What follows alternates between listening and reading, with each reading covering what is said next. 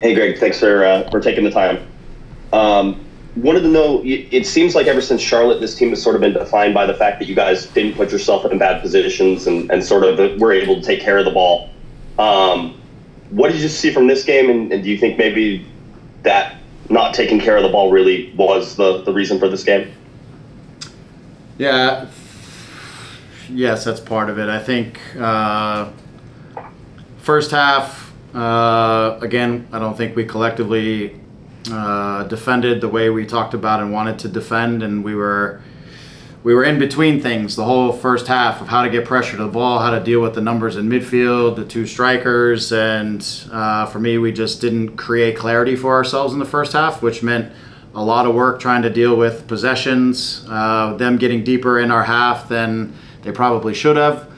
And you do that, then you deal with more things in and around your goal in your box, and invariably you have more likelihood that something can go wrong. And for me, that defined a little bit of the first half. You know, maybe you have to defend a couple more set pieces because of it. You don't get the advantage in the counterattacks because you end up a little bit in a lower block, lower than we want it to be. So for me, that was part of it in the first half. And then because we are a little bit scrambling defensively, that means I believe on the attacking side, we're a little bit all over the place again. We didn't really establish, I thought, a clear shape in the first half. It was very fluid, very mobile, but that's not necessarily a good thing. That sometimes creates a little bit of chaos. I don't think we need to move so much. I think we need to organize our structure better and be a little more patient in our positions.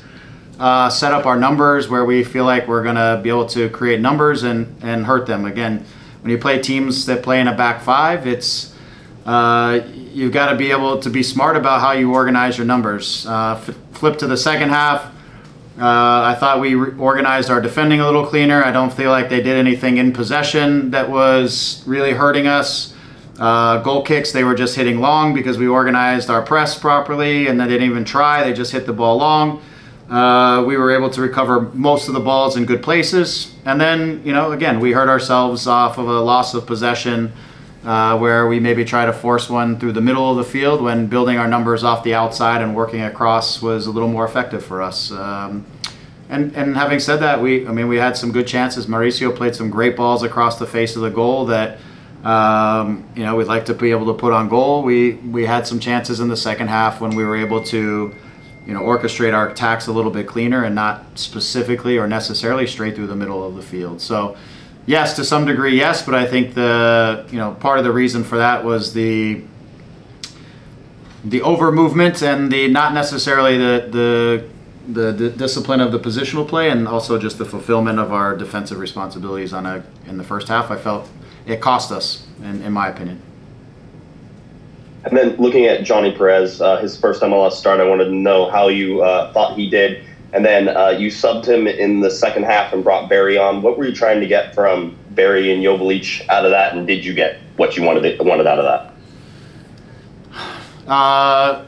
So I thought Johnny's performance was pretty solid. I mean, in the grand scheme of things, playing against a back five and having to deal with a wing back and with more numbers there, he didn't have as much space to run, and that's one of his strengths, is to be able to pick up the ball and run at people or run without the ball. And it was a little bit tougher given that they had five across the back line. And we weren't as efficient, I don't think, with creating our attacks in the first half. It was, as I said, a little bit random. But I thought he did his job. On the defensive side, I think, again, something that we're working with Johnny is just a consistent execution on the defensive side of little roles here and there. But it became difficult because I think there was a collective miss, which was making each guy's decisions a little more complicated than they needed to be. And Johnny suffered a little bit from the complication of those decisions. Instead of just having the simple, very clear references that he should have had to deal with, he had to do more things. The second half, again, I think in transitions and when he was able to build speed, I thought he had some good moments. He was able to get some shots. What I thought we were missing against the five was really kind of like a second forward up there. You know, in the first half, they were taking Turan, and he was literally just marking Miguel everywhere he went and just kind of locking up our forward. So whenever we were trying to come back across the middle or come into the area of the goal or to link off of our forward, it was very difficult to be able to utilize Miguel. And their two outside center backs were able to release with freedom to get to wherever they wanted to get pressure on the ball and to release their wing backs. And so I just felt like we needed another forward to try to get the 3 to really have to worry about 2 instead of be able to play one-on-one and let everybody else flow around. And then I felt like it would open up some actions in the wide channels a little bit more for us to be able to get crosses with more numbers in front of the goal, with more possibilities to break their lines and to get some goal-scoring chances. By and large, I think some of our chances came after that, and things were a little clearer as Mauricio, again, we were able to get him wide and in crossing positions. We were able to get our 2 forwards and another midfielder higher in spaces where we were able to overload a little bit more, and I thought, again, we were able to get into some spots and create some chances because we created some uncertainty for their back line. It just wasn't so clear as it was, I felt, in the early stages of the game. So did we get it? Yeah, for the most part, we didn't get the goal, so we didn't get everything we wanted out of it, but I think I feel like Dejan maybe had a decent look. I feel like Diego came in and had a decent look. Probably there might have been a couple others in there. Again, once you're behind in the game and teams are sitting a lot of numbers behind, it's not as easy as it sounds, but we were able to still get to some good spots, I thought, and just weren't able to execute to even up. And the incidents on the goals were, again, as I said to the guys, when we have a tendency sometimes to try to jam plays through the middle of the field, and when they don't come off, they come right back at us really quick, and we weren't able to organize the pressure on the ball. He finishes it. In the first half, the first goal, I'm still not even quite sure how it ends up bouncing in our box, but it didn't really bounce because the field's a little bit soggy. So I think Maya's attempt to clear, the ball didn't really pop up. He fanned on it, is what I recall. I haven't seen it, and again, it's just like just a series of events. But I think that, as I said, the series of events comes from the lack of clarity that was kind of going on in front of things. Perfect. Thanks, Greg. Yep. Go ahead, Alex. Hey, Greg. Once again, thank you for your time. I just wanted to know maybe if you have maybe more of an update or timetable on Gaston Brugman and his injury after Wednesday's game. Yeah, he should be back 7 to 10 days. Should be back on the other side of this break, or at least back into preparing to get back in. And it's a bone bruise. It's nothing more severe than that. So obviously, we found that news out yesterday. He's not here, so he's already started his recovery and rehab and all that kind of stuff. So he'll benefit from this break for sure, and hopefully he'll be on the right side of it when we return, as should Joe. Should be ready again on the other side of this too. So this break comes at a decent time for us. Mid-season. I'm pretty happy with the point total that we have in the first half of the season. I think we've let a couple opportunities maybe to be a little higher go, and I think we've learned a lot about ourselves in the first half of the season that we're going to need to A, clean up, and B, keep using, as we understand ourselves a little bit better as we move into the second half of the season, which is going to be a super important part, as we know. Thank you, Greg. Mm-hmm. And last question to Rob. There's one more, Christian. Yeah. So the team has had 3 games in this week.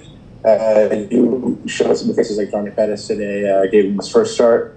Was the rotation product of tired legs, or in the case of Johnny, kind of a reward for his good play in the last match? Thank you.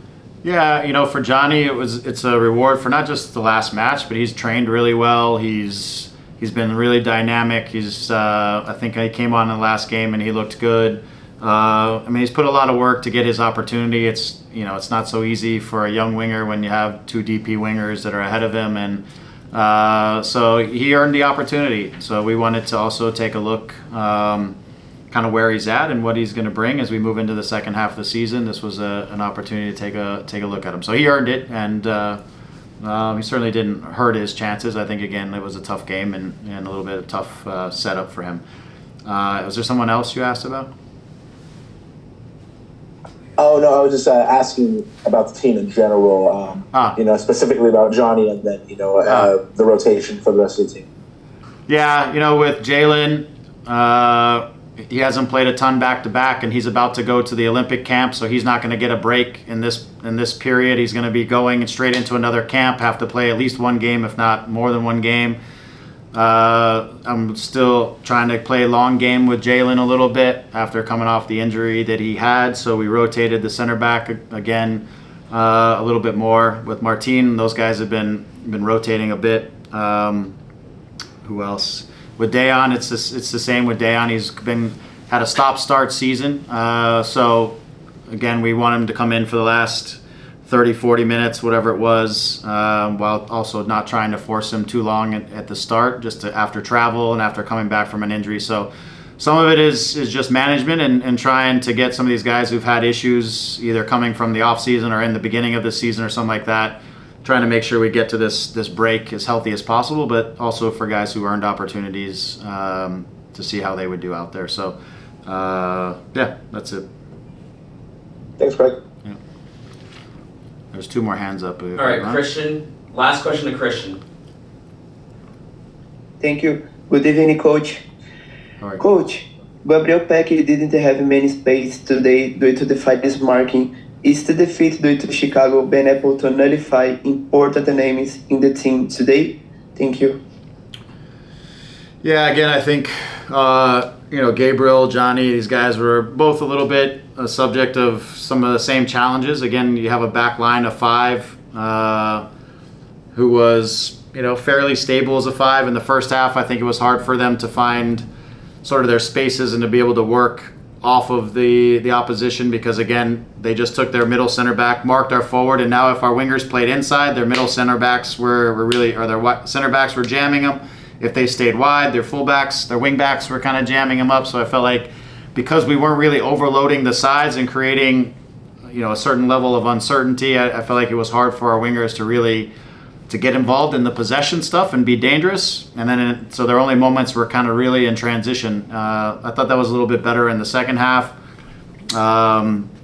We moved Gabe a little more centrally at the beginning of the second half, and then he was on the right, and then he slid over to the left. We were trying to find different areas of space where we could maybe bring him more into the game. So we were trying to find different ways to get him involved. It just, the game wasn't always finding him with the right scenarios there for him to be able to execute some of the things that we would like to see him. But it can happen.